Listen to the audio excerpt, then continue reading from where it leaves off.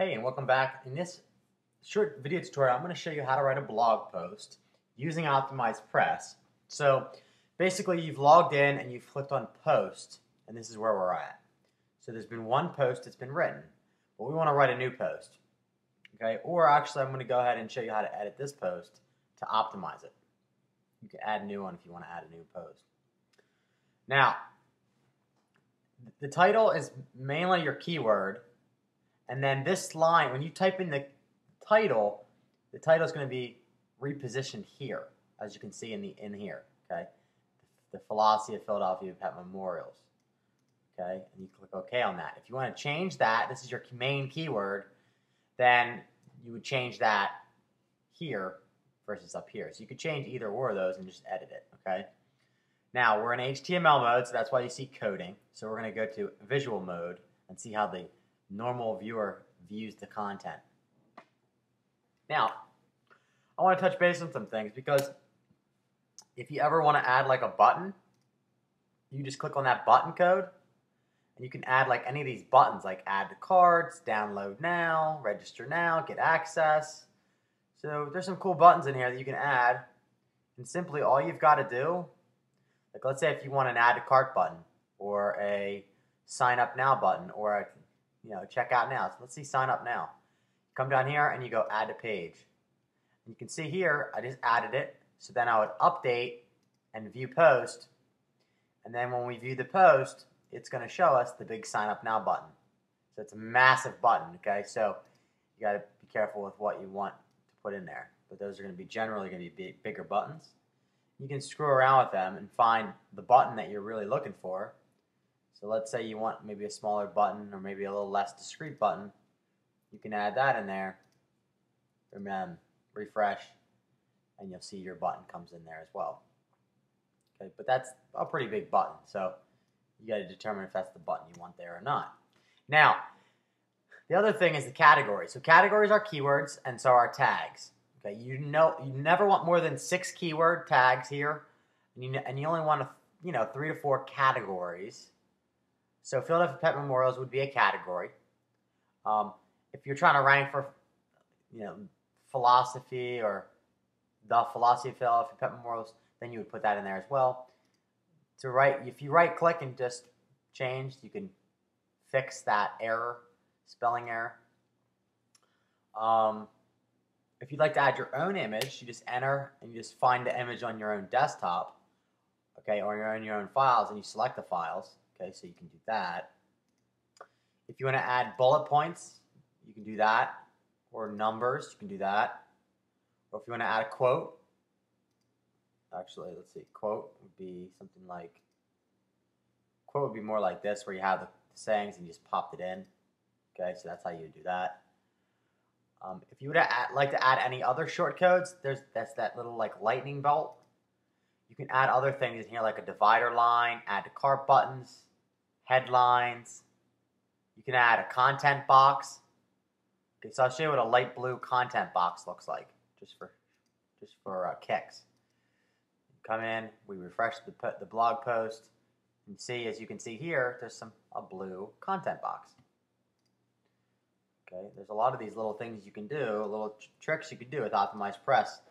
That's one of the reasons why I love Optimized Press, because you got all these different variations of options you can do. You can do a features box, okay, an order box, a text bar, testimonial. Testimonials are cool. You can put those in there. You can put a secure order form or a risk-free order form in there. Okay, so there's a lot of stuff that you can do. You can do a guarantee. Let's do a 30-day guarantee. Okay, 30-day guarantee. Let's check it out. 30-day money-back guarantee. All right, that's cool. So there's a lot of things you can do. You just have to play around with it. Again, you want to add text, and then you want to take your keywords, and you want to link from your keywords to other pages or other posts. So you want to go here and click the link button, and as you can see, it links to the main home page, and the title tag is Philadelphia Pet Memorials, and it opens in a new window. And then you update. That's easy. Okay? What else should you know? You should also know that if you want to upload an image, you have to upload an image here. So you upload the image from your desktop, and then save it, and then create a name for the image or an alt text image title for the image. Okay, so this is important for keywords. That's all keyword relevant. Again, your tags, you want to put like 6 keyword phrases in here, you know, short or long, generally longer keyword phrase tags. And then you could also do on-page SEO options, which I highly recommend you do. And that's, you have a tag, which shows up at the top of your browser. Okay, or that's the first line that shows up in Google. If you were to search for Philadelphia Pet Memorials, let's Philly Pet Memorials, right? So let's go see what Google. So this, I want to show you the difference. This custom title tag is what you're going to see right here, Philadelphia Pet Memorials. Okay, you can put a phone number here if people would call you. That would be cool. But you can put whatever you want here. You could have that as that. And then your description, you want it to be longer than that because your description is going to show up here. Okay, you want it to be nice in length. Have some call to actions. Your meta keywords, you've already got those added. You want to leave these unchecked because you want the search engines to pick up your site. You don't need to worry about Google Analytics.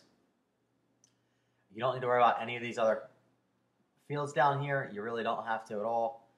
You leave them blank, and then you just update the page. You update, that saves it, and then, you know, that's it.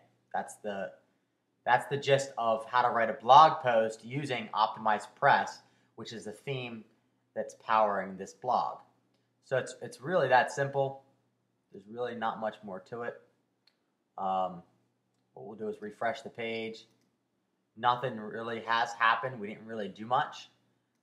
We can take you inside the page. I can show you some stuff. The other thing that you want to note is that you can add pages. And here's the template gallery, which you can check out the different types of pages you have. So you've got like squeeze pages, which look like this. And you've got a ton of different options for squeeze pages. You've got, beyond that, you have sales pages where you can have a header, video content, and add cart buttons. Okay, these are also great ways of selling. It's the best converting landing pages and sales pages that are around. And then you've got different blog pages.